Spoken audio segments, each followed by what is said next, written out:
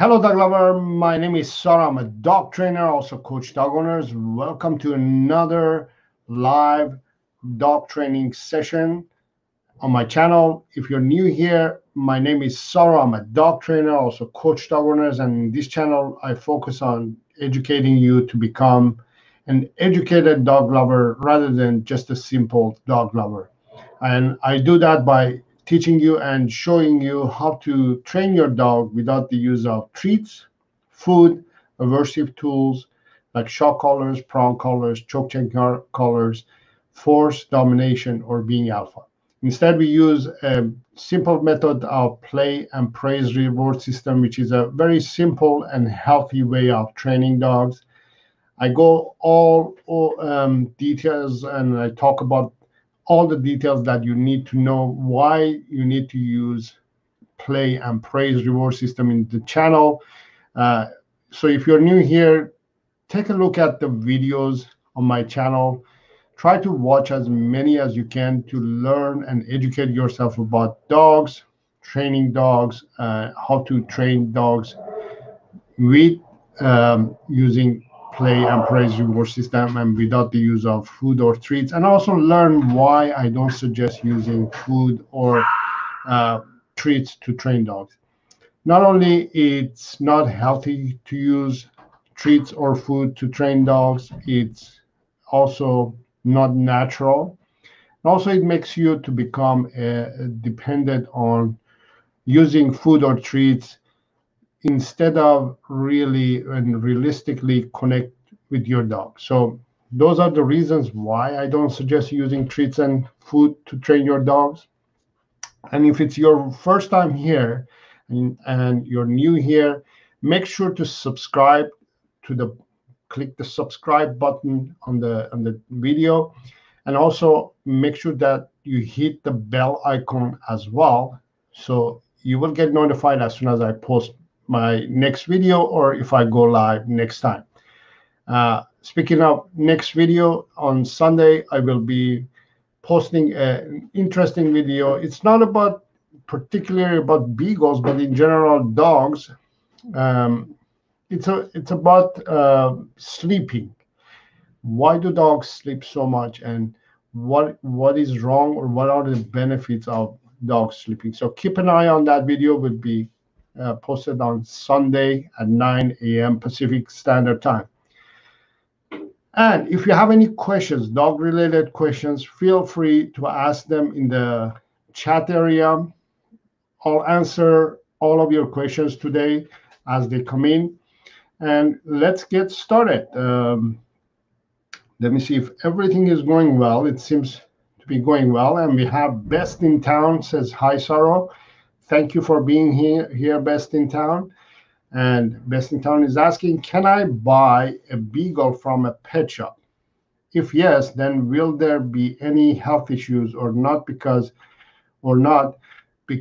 there aren't any beagle breeders in my place? You see, I'm actually going to do a video about this topic in the upcoming week, not this week, but next week. This is a topic I think I have to talk about a little bit more. But since you asked this question, first of all, I want to remind you that you can watch the complete video that will be posted on the 19th. The 21st of June at 9 a.m. Pacific Standard Time. Watch that video. I will explain a little bit more in details. But the problem with getting any dog, including beagles, from a pet shop is that, first of all, most to all of the pet shops, they buy their dogs and puppies from puppy mills. And I'm not sure if you know what puppy mills are. Puppy mills are places that certain breeders, they take advantage of the market, and they breed dogs in an environment and in a situation that is not healthy, is not clean, is not appropriate.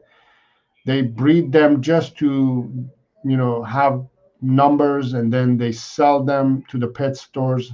Pet stores, they tend to buy these puppy meals, some knowingly and some unknowingly. They buy these puppies from puppy meals and supporting them. And when you go and buy a puppy from a pet store, you're indirectly supporting puppy meals. So what that means is, even though you're in your mind, you're buying a puppy, and you may think that you're saving a puppy, but on the other side, you're supporting this industry of puppy meals, which is not appropriate. They're not appropriate breeders. They're not appropriate dog lovers. They're not dog lovers. They're just doing it for money. And if you support them, then they will keep doing it until time ends. You never know. So I don't suggest buying from a pet shop, but in your case, you're saying um, there's no other beagle breeders in your area. I'm sure there would be. If you do a little bit of research, maybe check your rescue organizations nearby, check your local shelters. I rescued a puppy, beagle puppy, and I got it from a local rescue organization. I waited a few years actually until I got the puppy that I wanted. So if you do your research and if you wait, maybe it will come. Uh, Try to focus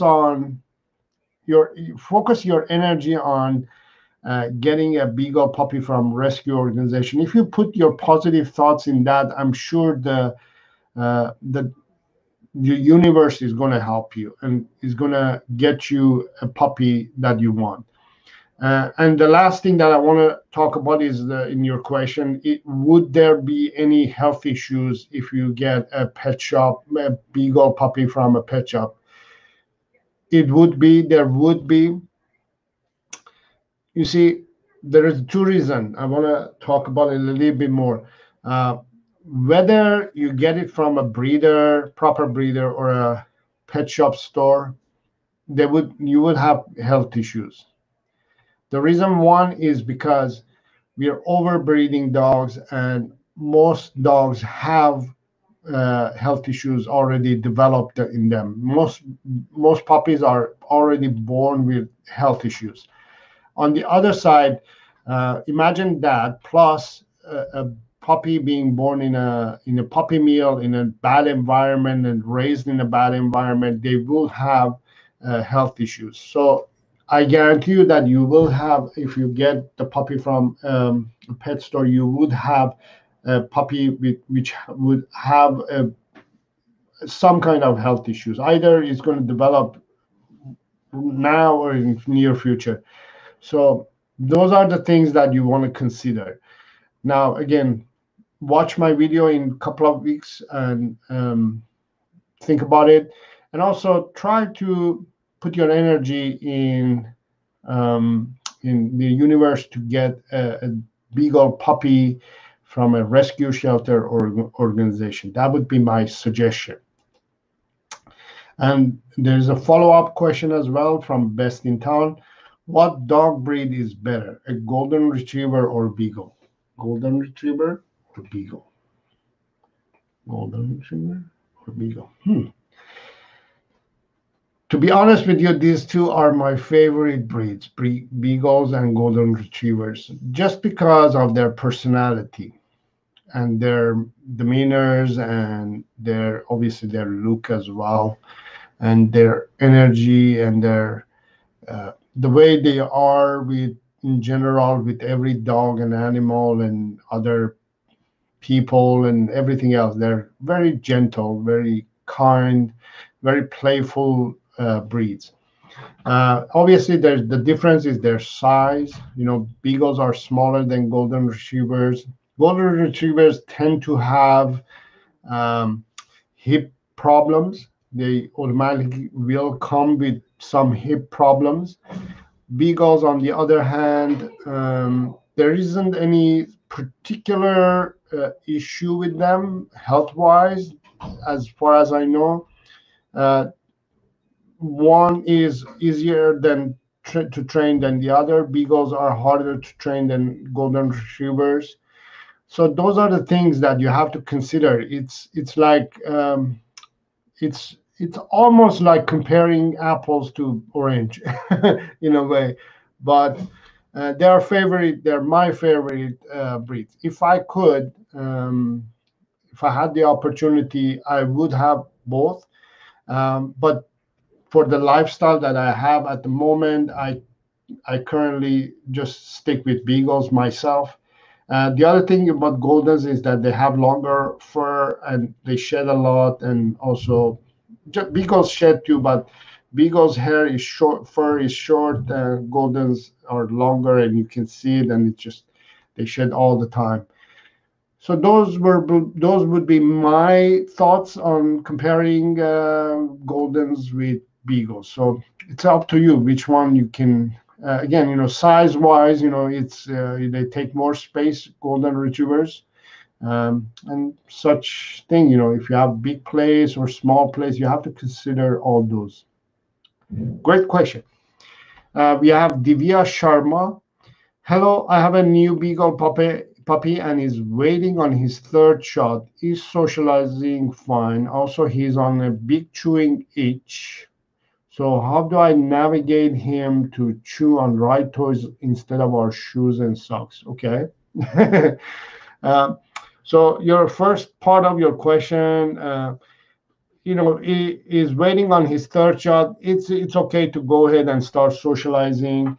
As long as the puppy had his own second shot, it should be fine.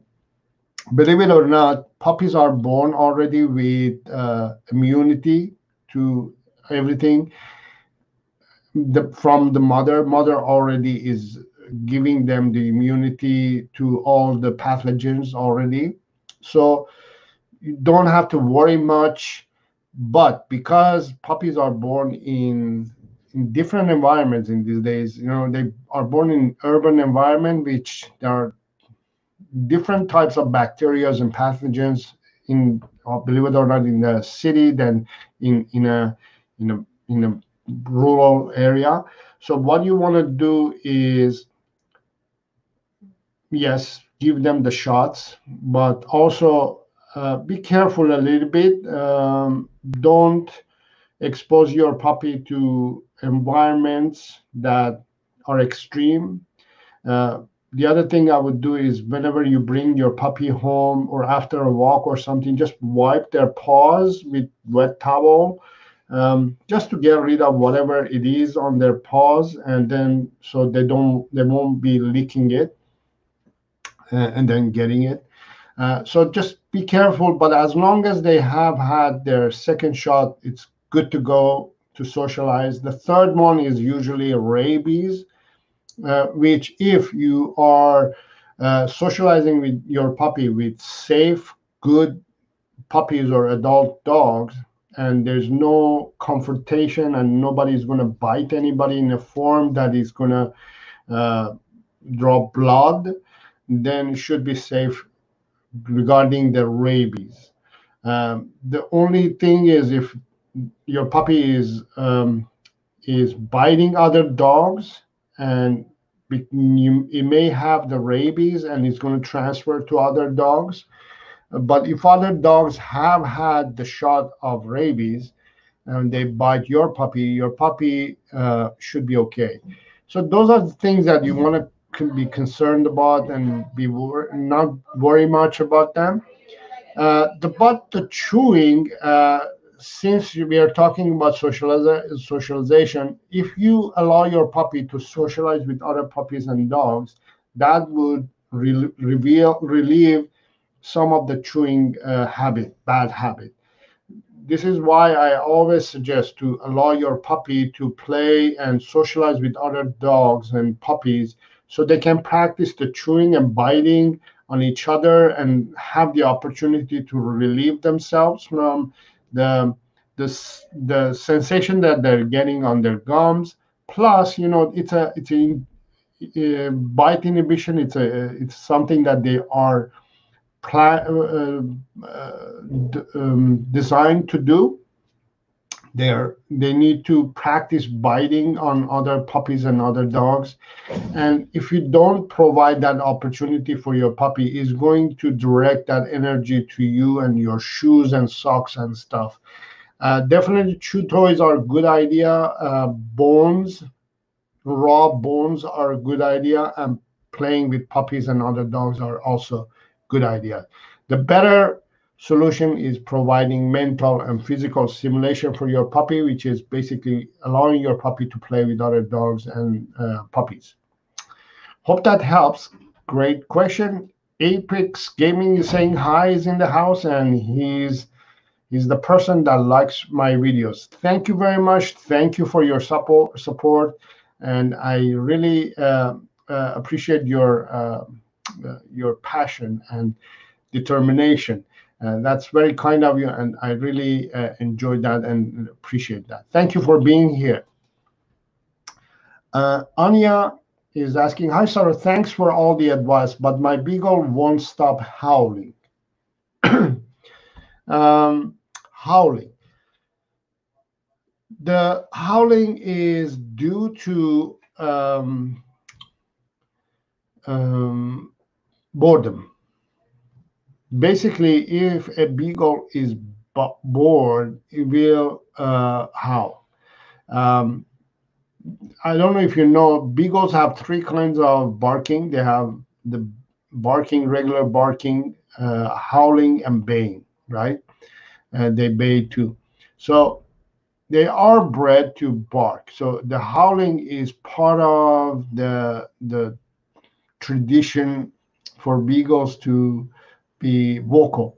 And they use it for communication and also to also tell you or tell others how they feel.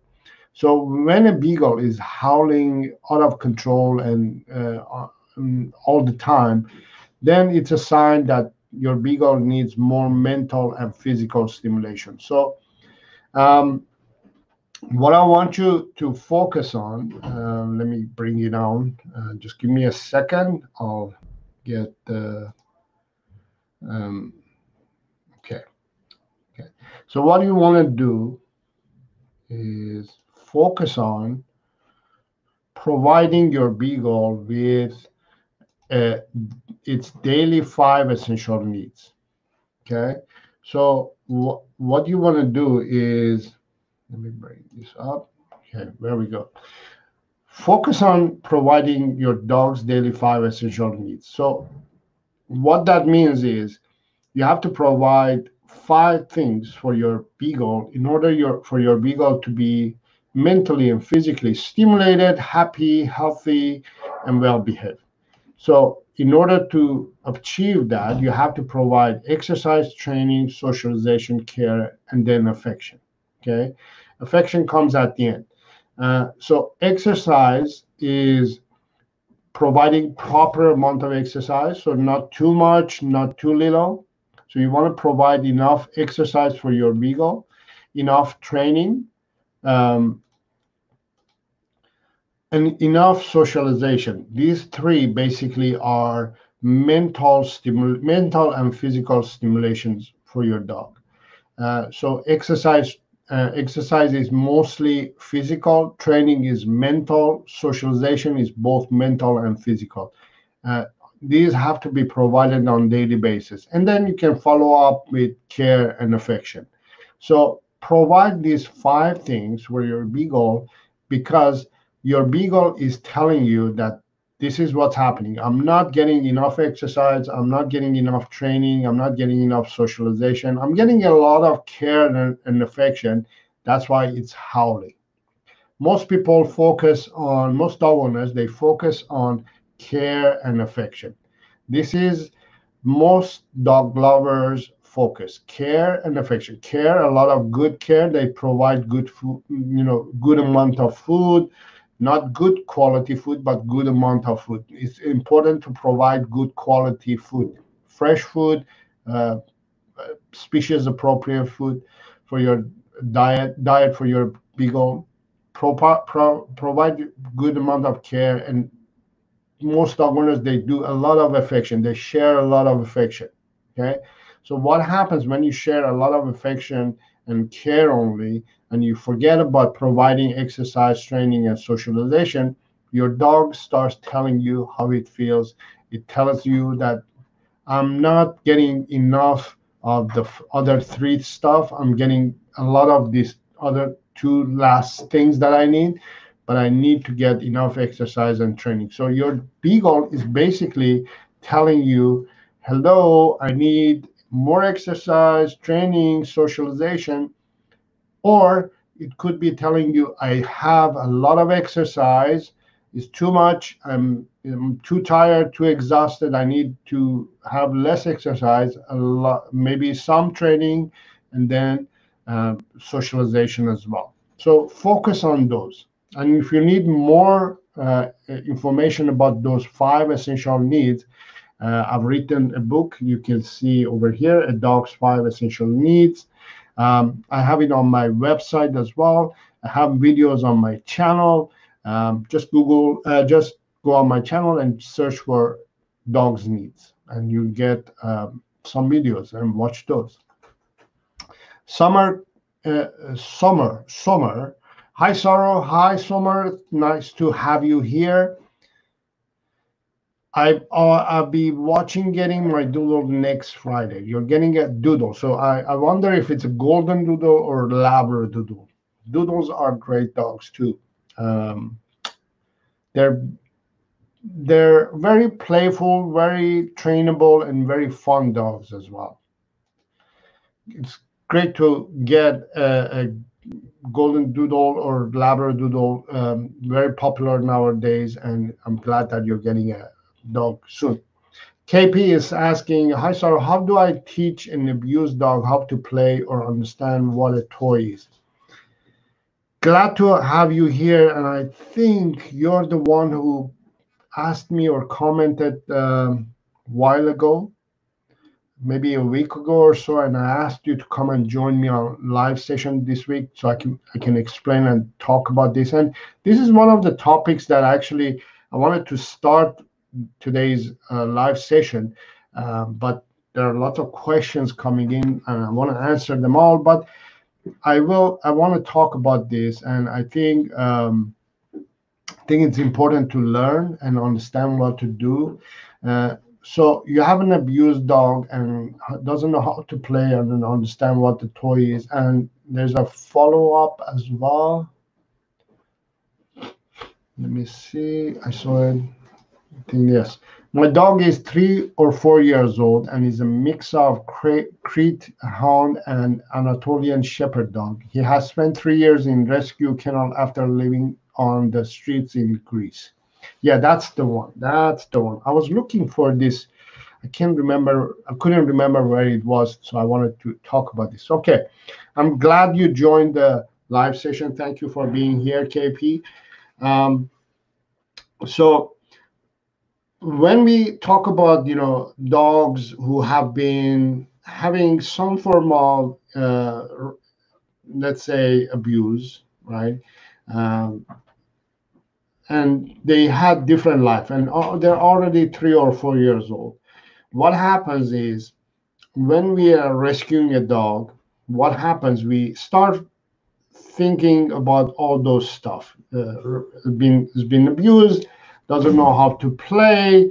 It's been having a hard life until now. So what happens is we start feeling sorry for this dog, and this dog feels that energy from us, which we start feeling sorry for the dog. And when you start feeling sorry for a dog, your energy level goes from this to here. When you feel sorry for anything, your energy goes from there to here. What I mean by the energy that you need to provide for your dog, the energy that you need to have to support and help your dog goes from this to this. You almost become at the same energy level and same state of mind as your dog. And unfortunately, this is very common. We start feeling sorry for the story of the dog. And when we feel sorry, we are not able to help the dog. We become weak. We um, become unable to help and support the dog because emotions stops us from moving forward, right? So what you want to do is, and I say this in very loving way, right? I love that you're helping this dog, and I love that you're supporting this dog, and I love dogs myself. But I want you to detach yourself from the dog, let's say for an hour a day. You have your dog for 24 hours a day, at least for an hour. Detach yourself from the dog emotionally, mentally, and physically, and say, you know what, I'm going to help you, I'm going to support you, right? The rest 23 hours, I'm going to be the person that I am, the whoever you are, whatever energy you have, you're going to be that person. But for an hour a day, I want you to detach yourself so you can become a source of impact, a source of help, a source of support for your dog. So you can be mindful and be more available to support your dog without attaching yourself with emotions and feelings and stories in your head. So for an hour, I want you to detach and train your dog like a soldier, right? The reason I say that I want you to train your dog like a soldier, because here's the message you see here, right? Share affection only as a reward if you have accomplished the daily 5 essential needs, right? There's on time. It came on time. Want you to, for an hour, share affection with this dog in a form of reward, not because you love her, love this dog, or you um, you fallen in love with the story, or oh, poor dog, or this and that, because your dog is doing exactly what you're telling it to do. You're telling it to sit, it sits. You're telling it to stay, it stays. You're telling it to come, it comes. Your task is to, first of all, improve its, we call it obedience, but improve its communication system with you and your dog. You want to improve it to the point that your dog says, you know what, I can listen and do exactly what this human is asking me to do for an hour a day. The rest of the time, I will try my best, but for an hour, at least this human is trying to help me. I'll listen to it, right? And you focus on training it for an hour. Now you're saying it's not interested in play, right? Let me see. You're saying that it's not interested in play, right? Where was it? Or toys. So when a dog is not interested in toys and games, what that means is you need to start from beginning. You need to start from zero. So the first thing you have to understand is every dog is motivated by three things: play, praise, and food. Okay. The last thing a dog needs is a food as a reward. The first thing is play. Natural dogs are natural players. They are born natural players. And if your dog is not showing interest in play, that's because it didn't have the opportunity to practice to play. Didn't have the opportunity to practice this natural ability, right? So next thing is praise. So I want you to praise it. So share affection. Okay, your praise is actually affection. All right, share affection. Bring that. Use this method of rewarding your dog. So if your dog sits, for example, say good boy, pet it physically, and share affection. Good boy, good girl, right? So you share affection physically and emotionally and verbally, to the point that your dog starts building that connection with you and starts learning that, oh, affection is the form of a form of reward for me, and this is the way we're going to connect. And once you connect with your dog, your dog is going to start opening up its natural instincts and its natural abilities, and it's going to become slowly more playful. And that is when you're going to start introducing games and toys. But provide your dog's daily 5 essential needs. Focus on that, right? Instead of also focusing on emotions and feelings that this dog has been abused and all that. Forget about those. Don't think about those. That was then. That was past then. This is now and in future, right? We're going to work on your dog today, and this is now. We want to make sure that your dog is understanding that that was the past. We're not going to remind your dog over and over that that's what happened previously. We're going to start refreshing its mind and refreshing its brain with providing new input, and we're going to start inputting information, fresh information, which is based on exercise, training, socialization, care, and then affection. Okay, you're going to focus on these 5 things. Okay, these 5 things are going to be your form of connecting with your dog. So realize these and understand that your dog doesn't want to live like that, doesn't want to live in a way that you're describing it. That's not the way a human or an animal wants to live. Nobody wants to live like that. So if you want to help, detach yourself from your dog for an hour or so, as much as you can, sometimes during the day, and be the energy that your dog needs. Am I making sense, KP? Okay, let me know and I'll talk about it a little bit more. If you have any follow-up question, go ahead and ask it in the chat area. I'll read and answer them. But that would be my form of approaching an abused dog. I will start deleting those information from my mind, from my head, so I'm not focused on those, so I don't transfer that energy to my dog. I want to delete those from my mind and my dog's mind, right? Interesting subject, and I can talk a lot more about it, but let's talk about it. If you have any questions, if any of you have questions about this topic and you want to talk about it more, let me know in the chat area. We'll talk about a lot more. But there are some other questions that I need to answer. Summer is saying, Saro, I live in an apartment getting my puppy next Friday. How do I puppy train him overnight? Do we go outside every 2 hours in the middle of the night, or do I let him use the pepper at night, pee pad at night? Good question. So one of the first things that you want to know and understand is that if you get your puppy from decent and proper breeder, already is going to come to you potty trained, so you don't have to deal with it. But most of the time it's not the case, so you need to work on potty training.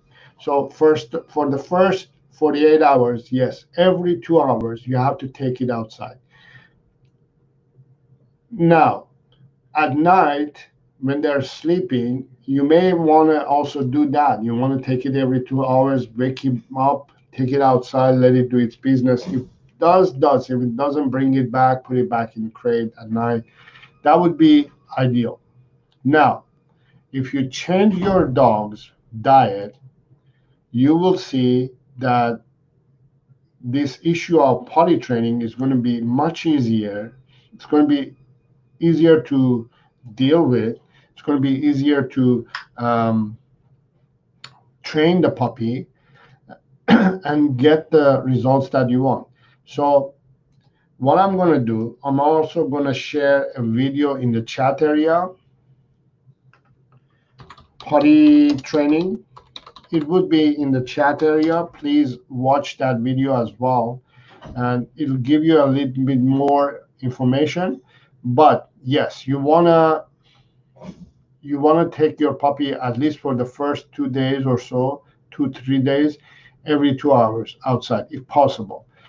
You don't want it, pee pad should be only for emergency cases. If there's a storm out there, if there's something going on that you can't really step outside and take it outside, you use a pee pad.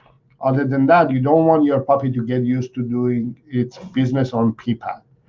Um, if you're living in an apartment, that's the challenge, going up and down the elevator, or if you're on the first floor, going out of the building and letting your puppy doing its business outside. You want it to get used to doing it outside. Puppies and dogs in general, they don't want to do their business inside. All right. We have Saber Dog. Says, hi, Saro. Saber Dog is in the house. Thank you for being here. We had a little chat offline. I'm enjoying your photos, and you happen to be a photographer, but you take beautiful photos, and you have a beautiful model dog, Saber, as well. So it's very interesting for me to see your photos. I love photographing myself. Thank you for being here. KP is asking, my dog is 3 to 4 years. Okay, so we and as talked about that.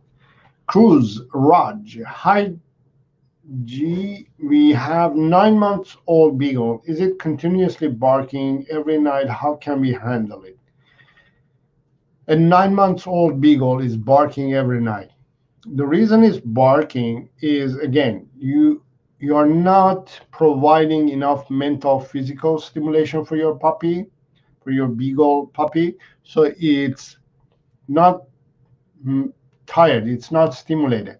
What I usually do with my own puppy is throughout the day, I provide a lot of opportunities for my puppy to get stimulated mentally and physically and emotionally, and just be, stimulated. Because what happens if they are not stimulated and tired and relaxed, they will do those behaviors. So what I do with my puppy is throughout the day, I let her play with other dogs. If I'm at home, I let my puppy to hang out by the kitchen where I'm cooking, for example, or preparing my meal or whatever. So not in the kitchen, but in the border of the kitchen. So my puppy is sitting and watching me doing, my things right in the kitchen. If I'm working at my desk and I'm working, my puppy is usually by me, and I'm asking her, to relax or do something. I do a 15, 20 minutes fetch game. Every night I try to train my puppy, at least for 20 minutes, half an hour, I train my puppy. I take her for a good walk, half an hour walk at least twice a day. I do a lot. It takes a lot to tire up a puppy, especially because they are, fresh. They're young. They're full of energy. They need a lot of stimulations. So they need you to provide that mental and physical stimulation so they can relax and calm down. If you don't, what happens is they get to the point that they're not tired, and at night they're barking at you, telling you that I need some form of, I'm not tired. I need stimulation. I need something. I need to do something. Where did I put it? Hold on. I'm trying to find. Okay, there it is. So you need to focus on providing your dog's daily 5 essential needs. This is very important. I do exercise my puppy, mentally and physically. We play. I let my puppy to play. I do at least 20 minutes, half an hour training every day. I try to do every day. If it's not every day, it's at least every other day. She gets a lot of socialization. I take her to park and places. I take her to busy streets just to get her socialized with stimulations, get stimulated, provide proper care and affection. So I do all these, and then at the end of the night, let's say 8:30, 9 o'clock, she goes straight to in her crate and says, "Bye bye. I'll see you in the morning." Right? She's gone. She's gone for a sleep at 9:30, 10 o'clock. She puts herself to sleep, right? Because she's done. She's satisfied. She's stimulated. She had enough. She needs to sleep now. And it's not that she doesn't sleep throughout the day. She sleeps for an hour, 2 hours after we she wakes up. She wakes up and she has her breakfast and she goes for a little walk. She goes back to sleep, and then at noon she sleeps for a couple of hours. So if you focus on those, um, then you're going to see better results. The barking is going to stop, and also it's going to be happier and more relaxed as well. All right. Next question is from Teresa. Teresa, thank you for being here. Teresa is one of the students of mine, and she's doing very well. Apparently, she's enjoying the course that she's taking, and she's learning a lot. And if you want to join my online courses as well, do so by visiting my website, sarodogtraining.com, and there they are, all the courses for you to go ahead and register today and become educated dog lover just like Teresa. All right. Teresa is asking, when I speak with a butcher, what type of raw bones should I request? Beef, chicken, pork, etc. I have a beagle puppy. Yes, I know you have a beagle puppy. And that's the one, I believe. Very cute. I would suggest to go mostly with beef, and pork, maybe raw bones. Chicken bones are good too, as long as again raw. Chicken bones are good to use as a meal, part of the meal. You know what I mean? So you want to add it to the meal and feed your puppy. But if you want for entertainment or chewing and also working on their gum and teeth, beef and pork would be the ideal. So marrow bones are good. Knuckle bones are good. Those are good options. Where am I? Okay, there we go. And also, I have a female beagle. What type of raw bones should I request from the butcher? For example, okay, so we just talked about it. Yes. So yeah, so raw bones, make sure it's raw, not cooked, and try to go with beef and pork for entertainment. But for diet, I would feed chicken bones. Gershar, let me try this. Gershon. I hope I'm pronouncing right. Hi, sorry, your wife directed me here. Thank you. You are welcome. Thank you for joining me. Yes, we are. I know you had called and you had some questions. So go ahead and ask the questions and I'll answer them. Thank you for joining the live session. Next question is from Kat. Hi, Saro. I wrote you before about my dog who will not sleep on his bed since I washed it. I did run it through the rinse cycle of the washing machine 3 times, and he still won't sleep on it. All right. So we have a problem with the bed. So what I would suggest is, in that case, could be the quality of the bed then. Or maybe your dog is not a bed dog.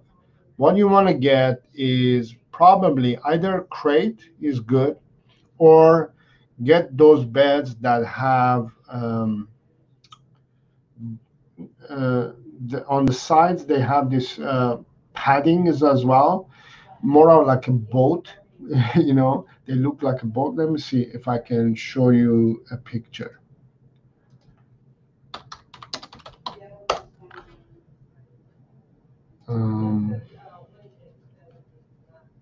I'm not sure what type of bed you have for your dog, but I would go with something like this, or even better like this. Maybe these are the type of, this is interesting. Some dogs, they like certain type of bed. So, like, these are good because it gives them that cozy feeling, right?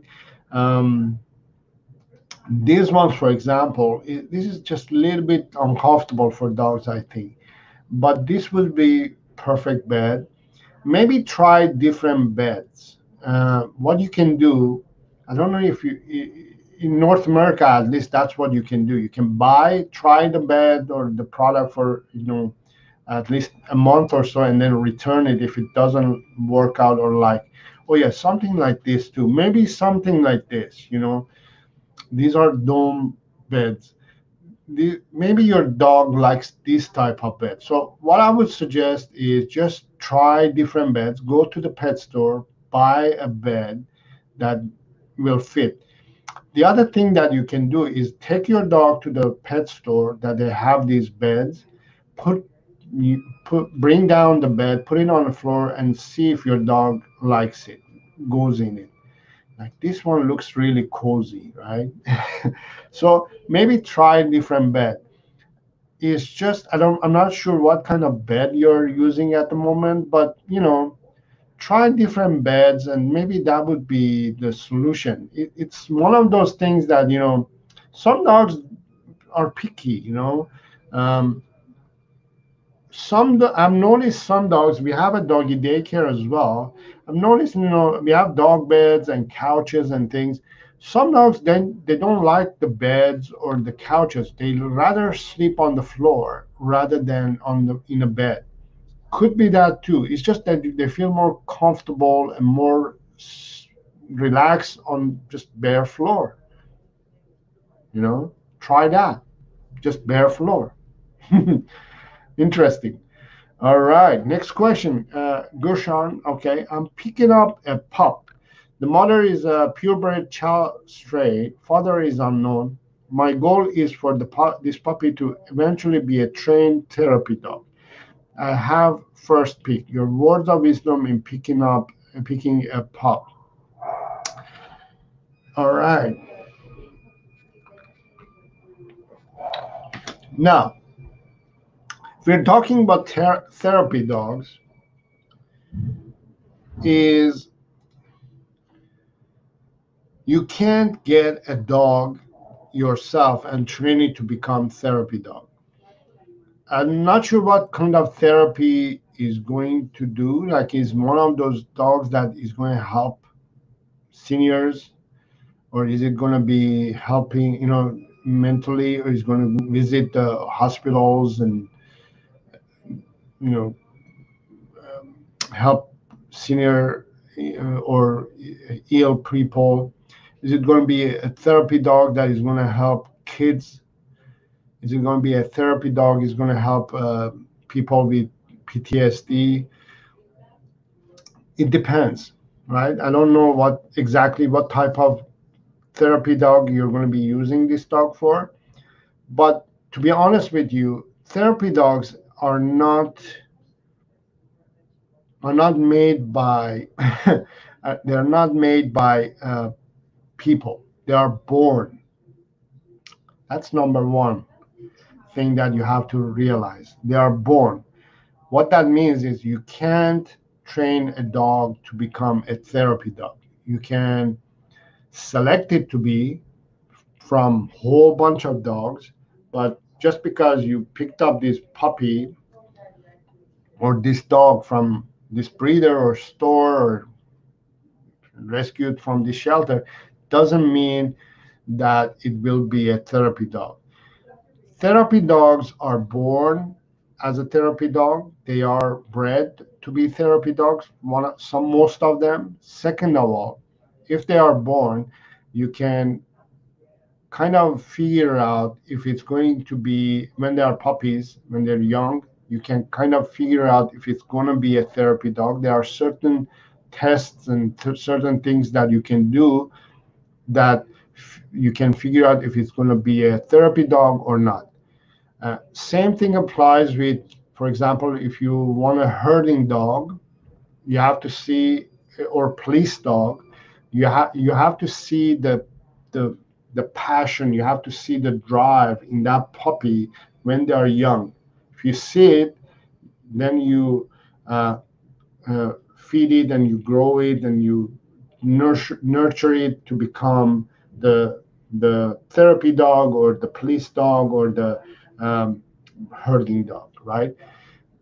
You see it from the young age and then you work on it. Now, we can't, you and me cannot figure these things out. There are certain companies, there are certain organizations that they do that. What they do is they raise and breed therapy dogs, and they are professionals to figure out and select puppies that are ideal for certain tasks, right? So just because you get a puppy doesn't mean that it has the drive. It has to have the drive. What that means is it has to have the patience, it has to have calmness, it has to have the personality in order for that puppy or that dog to become therapy dog. Now, if you want to do it properly, if you want to have a therapy dog yourself, you have to contact organizations and ask them to help you with having a therapy dog. But if you want to do it yourself, unfortunately, it's going to be hard. It's not possible. It's not. It's kind of impossible, to be honest with you.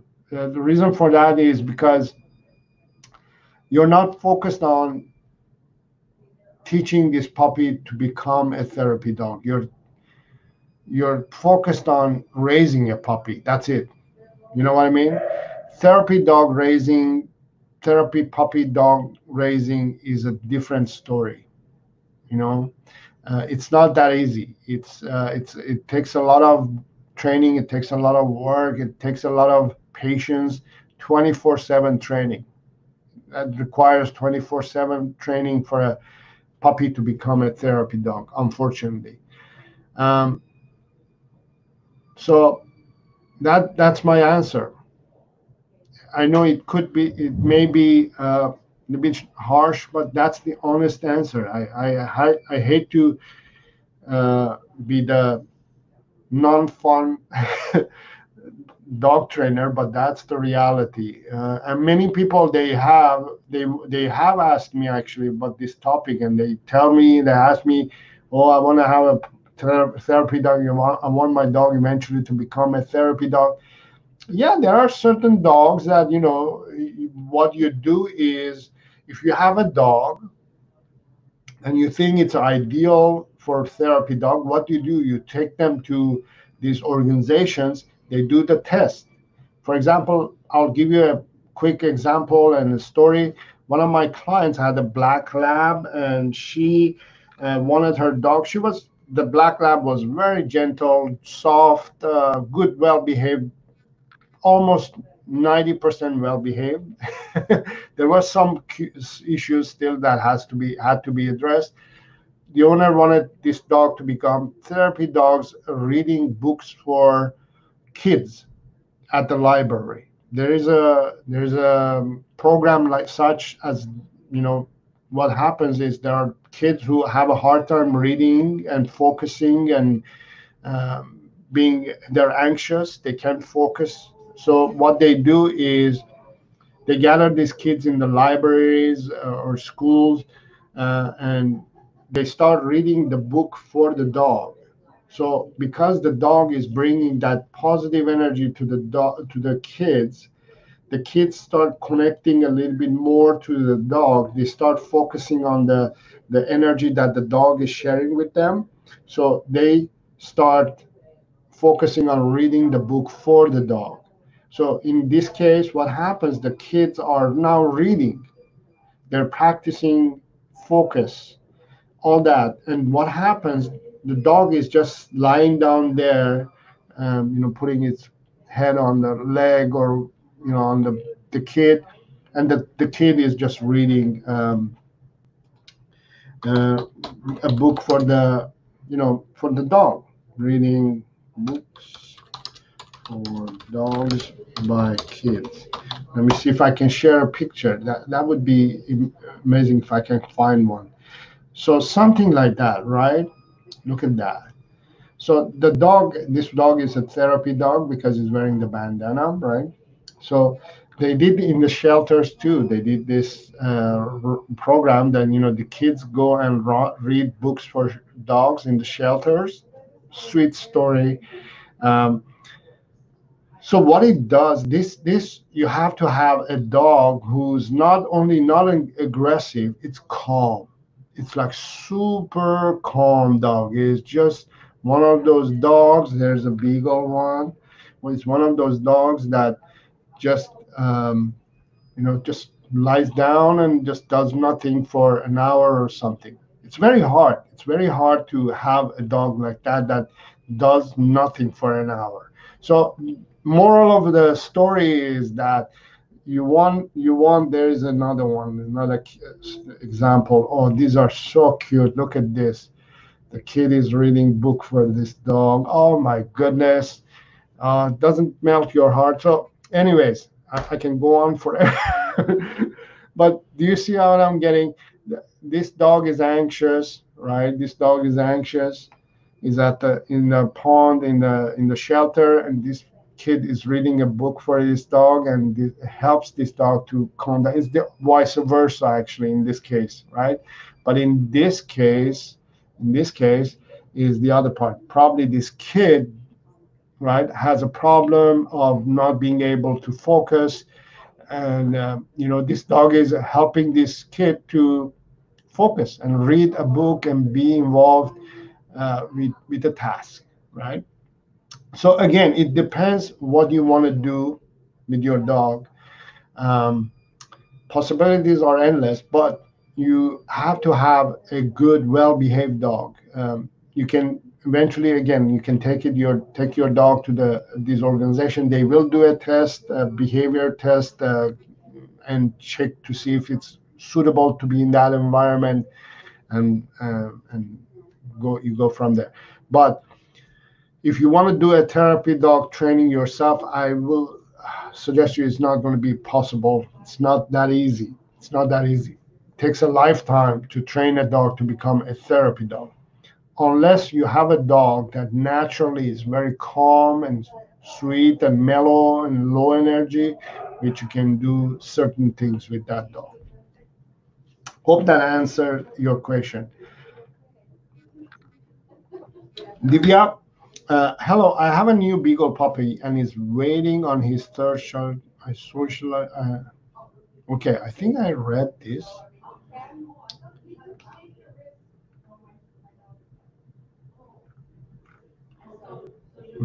Yes, I did.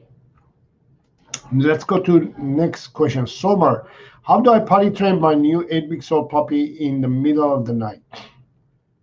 So, in the middle of the night, unfortunately, one, first night or second night, you have to get up every 2 hours, step it out.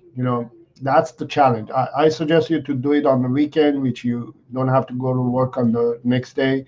So you have the opportunity and ability to do it. And also, if you change the diet from kibble to fresh food, either cooked diet or home cooked diet or raw diet, you will see that your dog is going to have an easier time to be potty trained.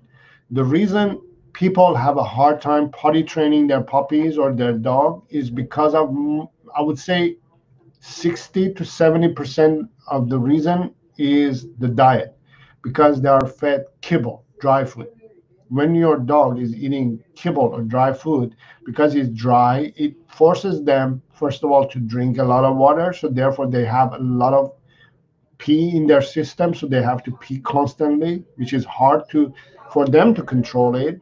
And second of all, it's hard for you to keep taking them out to relieve themselves, right? So it forces them to drink a lot of water, which is it's an endless circle. You're never going to lose that war, right? Win that war.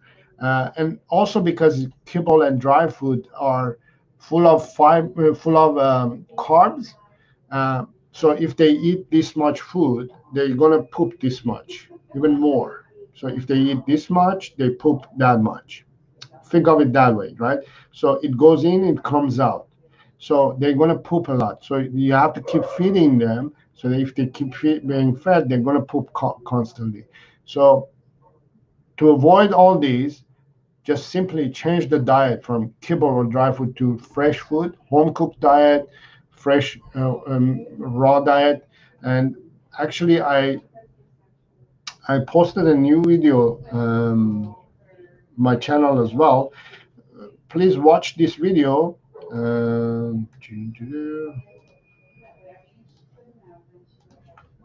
I'll call it feeding fresh food. Again, the link is in the chat area. Please go ahead and watch that as well. And start feeding good, fresh, clean food as soon as your puppy comes home, and you're going to see you're going to have an easier time to potty train. That would be an ideal situation. Yes, Idan, I think it's Idan. Hello, Saro. How do I teach my beagle to fetch? Good question. Is your beagle a puppy or adult? It doesn't really matter, but it matters. What it matters is your puppy has to have a good, solid sit, stay, calm commands nailed, right? Has to be solid on those. Now, if you want to learn and teach your beagle how to play fetch, I have a video and it's with my beagle, and I teach her and show you how to play fetch game.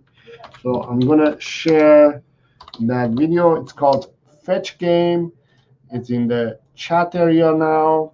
There we go. It's on now. Go ahead and watch that and learn how to play fetch. Okay. Kat says, I rescued an abused dog too, so this was very helpful, Sarah. Thank you. You are very welcome. Is this rescue abused dog the one that has an issue with the bed? If that's the case, if that's the same dog, I have a feeling it's not feeling comfortable with the bed. And my hint is that this dog is not feeling comfortable with the bed, therefore is behaving that way. It's a psychological, mental challenge.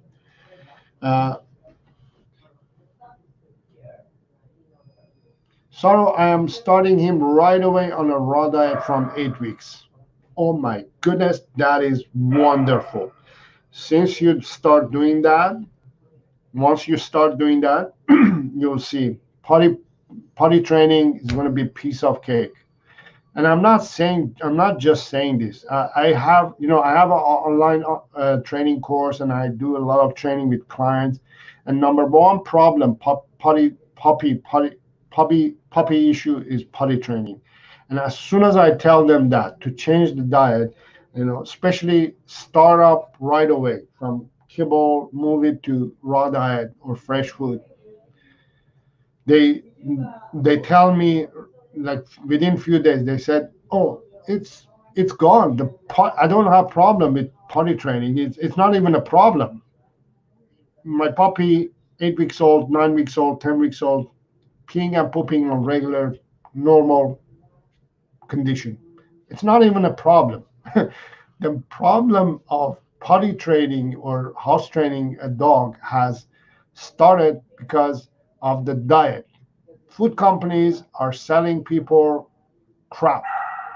And when you sell crap to people, dog lovers, dog owners, dogs are going to develop potty training issues, health issues, all kinds of problems which are related to food. They make money out of selling crap to dog owners. Great news, actually. That I'm so glad that you're starting your puppy on a raw diet, on the right foot at 8 weeks old. That is amazing. That is great. That is fantastic. Elizabeth Caruso is in the house. Thank you for being here, Elizabeth. Do you believe in giving dogs bully stick? And if so, how much do you think they impede their appetite for their food? Always look forward to your great shows. Oh, thank you very much. Bully sticks are, let me bring that to, let me show what bully sticks are so people know what we're talking about. They call it bully sticks. I call it veal chews and chews in general. So basically, these are dehydrated animal parts, and they're pretty good. These are for entertainment, but this is the thing. One of the things that you have to understand is that these kinds of things that or treats or ballistics or bones or anything that you're giving to your dog should be only 5 to 20% of daily intake. Okay, so you have to consider them as food as well. Is intake. They're taking food in, right? So beside you're giving them food, right? If you're giving this stuff, you have to consider, okay, so if my dog is, let's say, 40 pounds, and a 40-pound dog should be fed 400 grams of food per day, right? And when you're feeding your dog 400 grams of food per day, you have to consider, okay, how much does a bully stick weigh and consider. So I would say that would be, a stick like one of these would be maybe 10 grams. I don't know, something like that, right? It's not a big deal, but you have to, if you're giving them one or two or three a day, you have to reduce the food amount as well. So consider when you're giving your dog treats or food or treats or bones or entertainment value, consider them as food intake. The other thing that you have to consider as well is that um, when you, whenever your dog or even you humans, whenever we eat, what it does, it helps the uh, helps to develop, we call it insulin spike. When you spike the insulin, what happens? We start having uh, this system in our, this activities happens in our system to digest and deal with this food. And if you do that all the time throughout the day, you're stressing the system, right? Which causes a lot of health issues to develop in the body. And the more often you give treats or bully sticks or bones, that's what happens. The dog's body doesn't get to have a rest, a break. So consider that too. So try to give as less often as you can. So that would be my suggestion. It's a good thing to give. I like giving these to dogs, to my dog, and my dog gets it all the time as well because it's natural. There's nothing in it, nothing chemical or anything. These are natural and they're great entertainment. My puppy tends to be a little bit fast. She swallows these in a minute or two, but my older big old Harvey, he works on them for a few minutes. So it's a good entertainment for a few minutes. Great. Kat is saying, excellent idea. I will take him to the store and let him choose a bed. Thank you. Yes. Yeah, let him choose the bed. Yeah, it's a good idea. My dogs are not very sensitive and not very um, they're not picky. So anything I get them good pets, and I whatever I offer, they're okay. Um, Sarah, Sarah, I'm guessing it's Sarah. Hi, Saro. American Bully, 5 months of age, is 20 kilogram. Is it okay or not? American Bully. Hmm. I, it's hard for me to say. Let me bring the picture. At 5 months old is 20 kilogram. 20 kilograms. I would say it's okay. Um, it should be okay. 5 months old. So what you want to do is ask the vet, take your dog to the vet and ask them to give you the ideal weight. So what I did with my beagle, my puppy, when I adopted her, I took her to the vet for initial checkup, and she told me, okay, she's a little bit on the weight, so we need to pack a little bit weight on her because she was her. I could see her ribs. She was skinny. She's starting to put on weight. Uh, changed her food obviously, and I'm giving her uh, carbs as well as proteins, helping her to gain some weight. So that would be the ideal. Now you could also ask other American bully owners what they think is the ideal weight. If you have to happen to be on Facebook, join Facebook groups who are on focused on American bully breeds. Go and join the groups and ask them. They would know better. Because puppies is hard to tell. Sometimes they look lean, sometimes they look fat, and you don't know if it's a good um, weight or size for that age, because each dog is different. The build is different, so you have to consider all those. uh, Gershon, it is going to be attending PTSD groups. I'm a therapist, so just present with a calming energy. Yes. Okay. So if this puppy is going to work for PTSD groups, um, yeah, you see, this type of people, they need calmness. You know, in general, this type of people, unfortunately, from the state of mind that they are, any dog will do anyways. Just connecting with a dog will do. But you can't have a person, a human, who has, you know, is in certain mental state, and have another dog who is in different mental state, and have them together.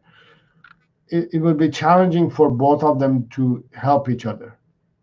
But in general, what I've noticed, people who have PTSD, um, as long as they have a normal dog, it helps them a lot. It helps them to redirect their thoughts and energy to the dog rather than to the past. So, remember earlier I was talking about rescuing an abused dog? Whenever a human is in situation like having PTSD, it's the memories of the past that is causing that person to react or overreact. When you put a dog with this person, this human doesn't have the time and the energy to focus on the past and remember. Starts uh, directing its energy on this dog, sharing affection and love and exercise training, socialization, on the dog. So it puts the energy on making this dog's life better, not knowing that this dog is helping that person to become a different person and also change its thoughts, and feelings and emotions, and start forgetting.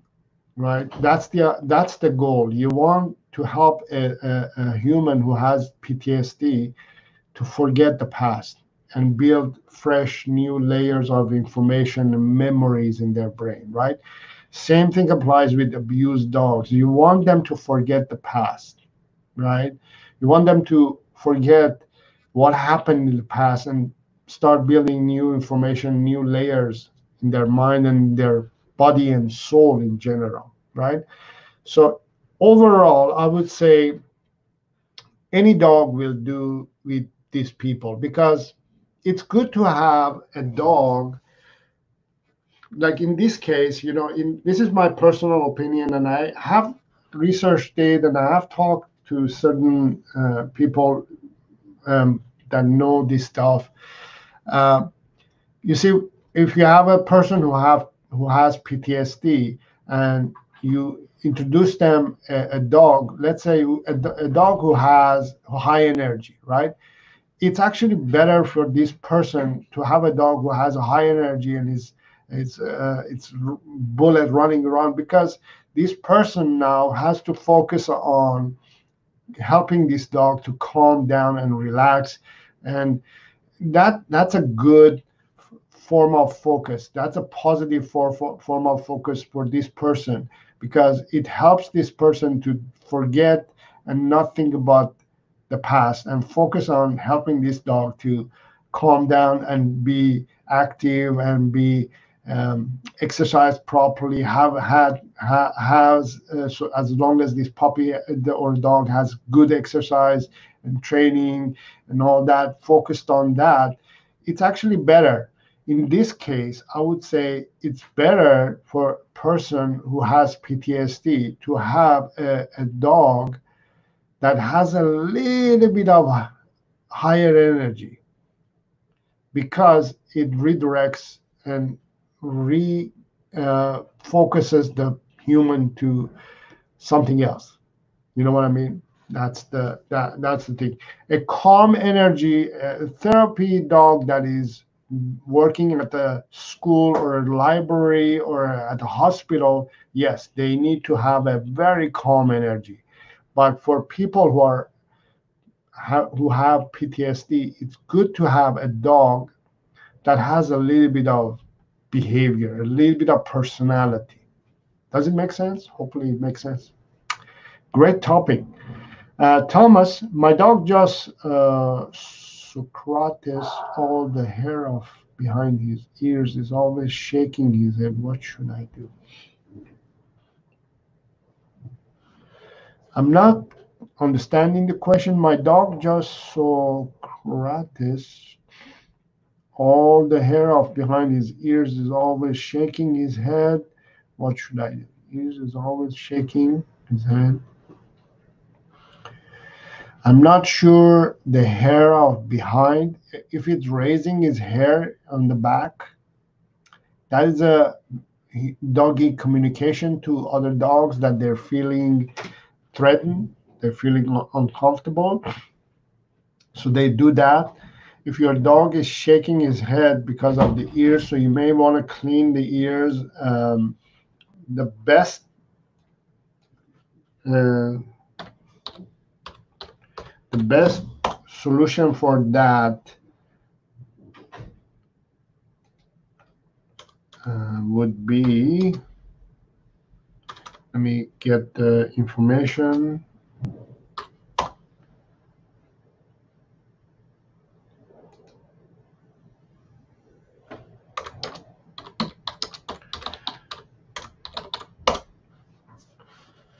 It's called Xenotics. I can't find it, but just find an ear cleaner that has zinc in it. That would be an ideal ear cleaner. if you use that, it will get rid of all the bacteria and all the yeast in the ear um, for a long time. Let me see if I can find it. I can't find it, but that would be my suggestion. And also, I'm not clear and sure about the question. If you could rephrase the question, that would be great. Rubber Plucky, Rubber Plucky, is there a way to unteach my beagle bad habits, like going to the bathroom where they are not supposed to? She already goes where I guide her, but she does not give up continuing the bad habit if I don't. Um,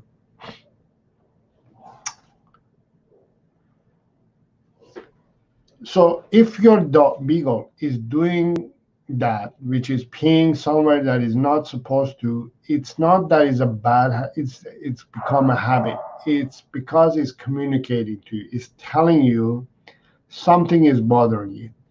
When dogs they feel stressed or anxious about certain things, what they do is they mark. That's how they communicate.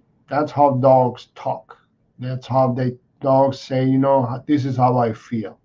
Instead of, because they can't sit down and have a chat with you, what they do is they leave a mark to let you know that there's something is bothering them.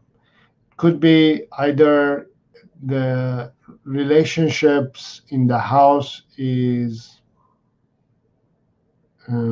dramatic, it's not healthy in the house. Maybe somebody moved out, maybe somebody moved in, maybe you moved the furniture, maybe you replaced a furniture or appliance. Something happened, something has changed, and your beagle is telling you that this change is bothering it and it's anxious, and that is the reason why it's marking. So find out what is causing the stress to happen to your beagle and maybe change and improve.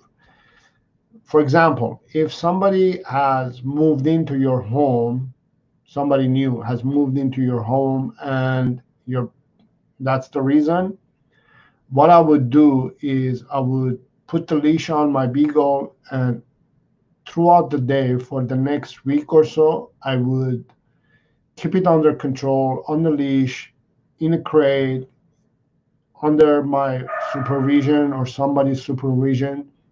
So it doesn't have the opportunity and the time to go and do that behavior. That's how you relax the dog.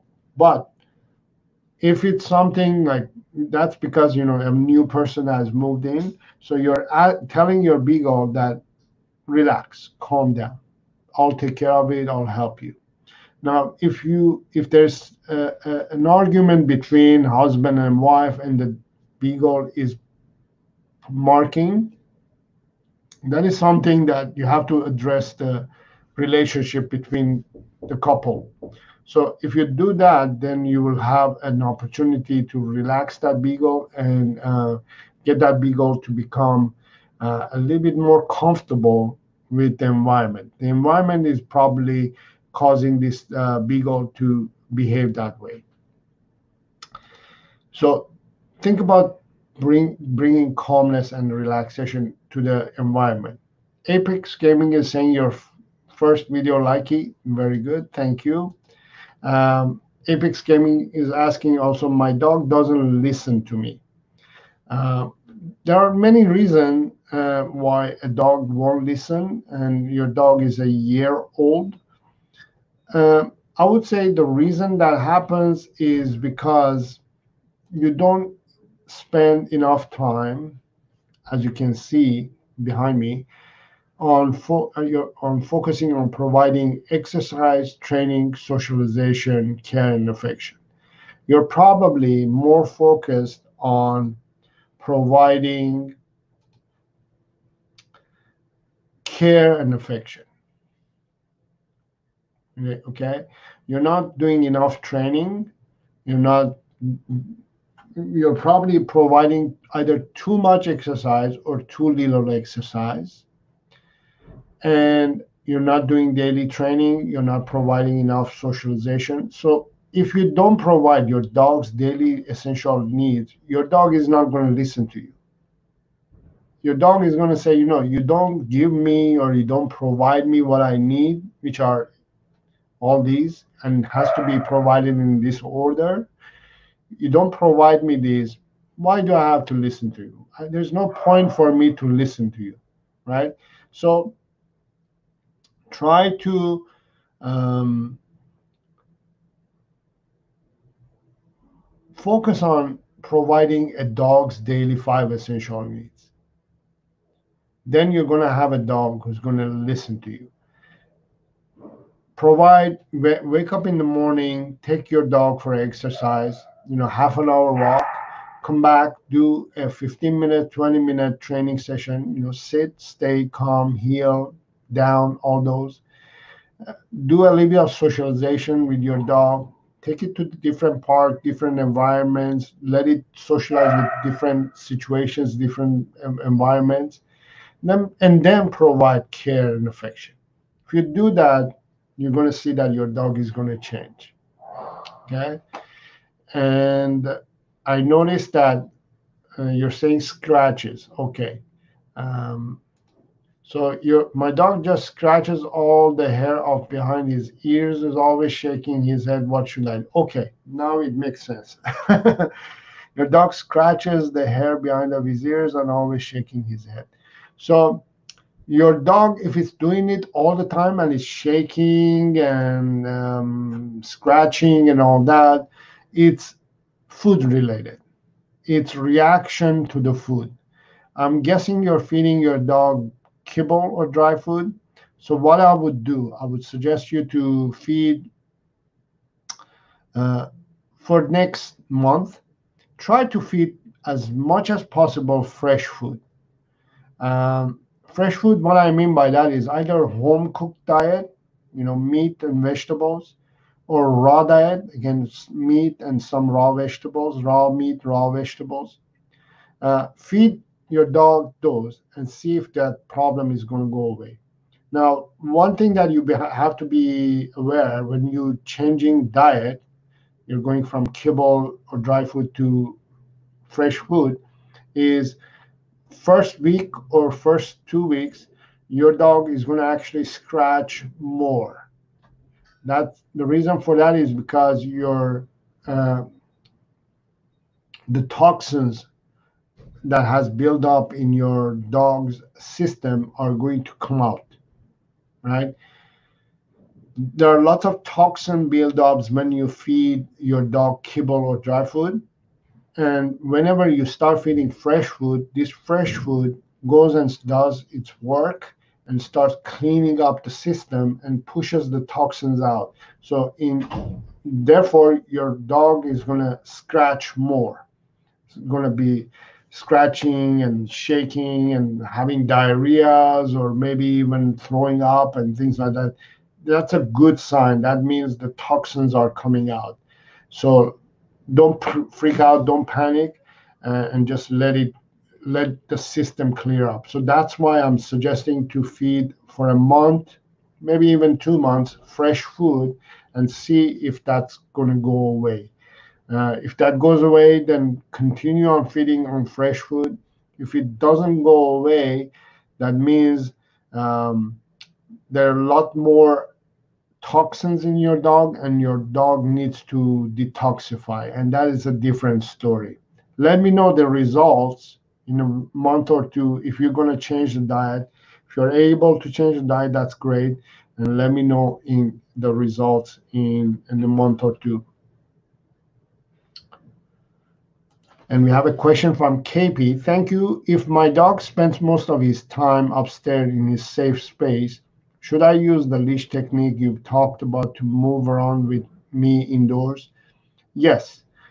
So when a dog is sensitive and it's just hanging out in some area, in some place, and is not motivated to move and interact with the human and wants to hide and all that. You have to get it out of that shell, right? So you have to, again, focus on this is the secret. This is the secret sauce. Providing your dogs 5 essential needs: exercise, training, socialization, care, and affection. So the exercise and training and socialization, you're going to need to have them on leash, right? And have it on leash and let it listen to you and pay attention to you and get cues from you using play and praise reward system that you can learn on my channel, how to encourage the dog to play with you or respond to your praise properly. Affection can be a reward for the dog, by the way. Focus on exercise, training, socialization, and use the leash to move the dog. The leash is not the enemy. Leash is your friend. Leash is the tool that connects you to your dog. At this moment, your dog needs you to help it to connect with you or somebody. I suggest that somebody to be you. And use the leash. Don't think that leash is enemy. Don't use the leash the wrong way. Don't use it in an aggressive way. Use it in proper way. And you're going to see that your dog is going to start responding to it and be more flexible and more willing to be with you and spending more time with you. Apex also my dog does not bark in intruders where was it intruders, and his name is Simba. Okay, so if it's not barking at strangers, that's because it's just not in the drive. It doesn't have the drive. What I mean by that is, I remember when I was a kid, I wanted to become a filmmaker. I wanted to become a director. But my parents, they wanted me to be a doctor or mathematician, right?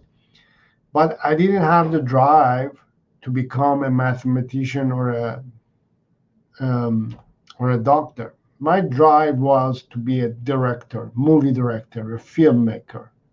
At the moment, I'm kind of still practicing to be a filmmaker.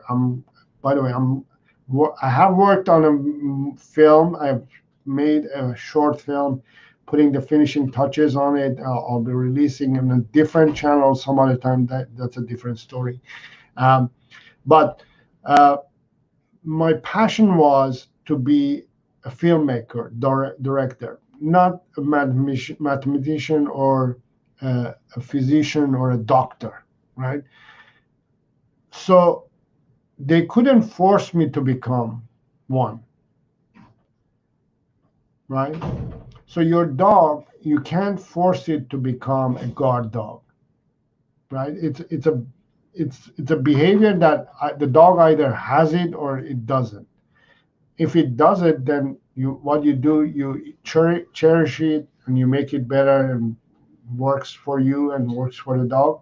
If it's not, you just don't force it. You forget it. Don't punish the dog. Don't feel bad about the dog. It's still your dog, right? So even though I didn't become a filmmaker or director, my parents didn't love me less, right? They still love me, right? So that's the idea. If your dog is not a guard dog, doesn't mean that you have to love it less. Love it more because it's special. It doesn't fit in the regular category of dogs, right? KP saying thanks again. You are very welcome. Grushar says you are very informative and helpful. I understand now why Chris Austin referred me to you and why he thinks you are the best. I think he has a man crush on you. That is super funny, and that's very touching and very. I appreciate that. I really appreciate that, and it means a lot actually.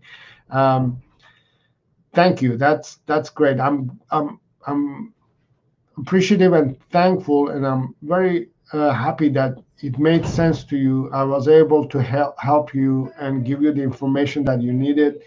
Um, it's something that I think, when you're passionate about anything, any topic, any subject, any issue that you're passionate and you're very in tune with it, it shows, right? So I think, my energy shows it to everybody who I meet, including Chris Austin. Chris Austin is our local uh, trainer. He's a fitness trainer. He has a gym. He's a great man, and he has a great gym. It's called Bodyco Fitness. Google it. Thank you for the feedback, and I'm glad I was able to help. Apex Gaming saying thanks. You are very welcome, everybody. And that's the end of the questions. I believe I answered all your questions. Thank you very much for being here. And if still there's questions that I didn't get to answer, make sure to ask them in the comments area right after the live show is end. We're going to end the show at this moment. And if I didn't get to answer them or there are additional questions, ask them in the comments area. I read them all, I answer them all.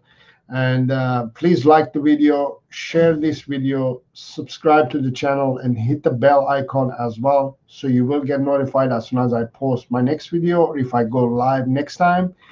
And also check out my new video coming up on Sunday, the 7th. I think, is it 7th? No, sorry, 14th. I lost my thoughts for a minute. The 14th, Sunday the 14th at 9 a.m. Pacific Standard Time. Hey guys, thank you very much for being here. If you really like what you're getting in this channel, please share this channel with every other dog owner, every other dog lover. Let's bring this channel to that level that everybody gets to know this channel. My passion is to help you to become an educated dog lover and become a dog owner that knows exactly how to raise a proper puppy and a dog and have a great, well-behaved and healthy and happy dog. So if you really enjoy this show, this channel, please spread the word and share it with everybody. I want to thank you very much for being here today. I really enjoy these sessions. I really enjoy being, helping the community and being in touch with the community and talking about dogs. And I'll see you Sunday, and I'll see you next week at the same time, 9 a.m. Pacific Standard Time. Till next time, have fun with your dog.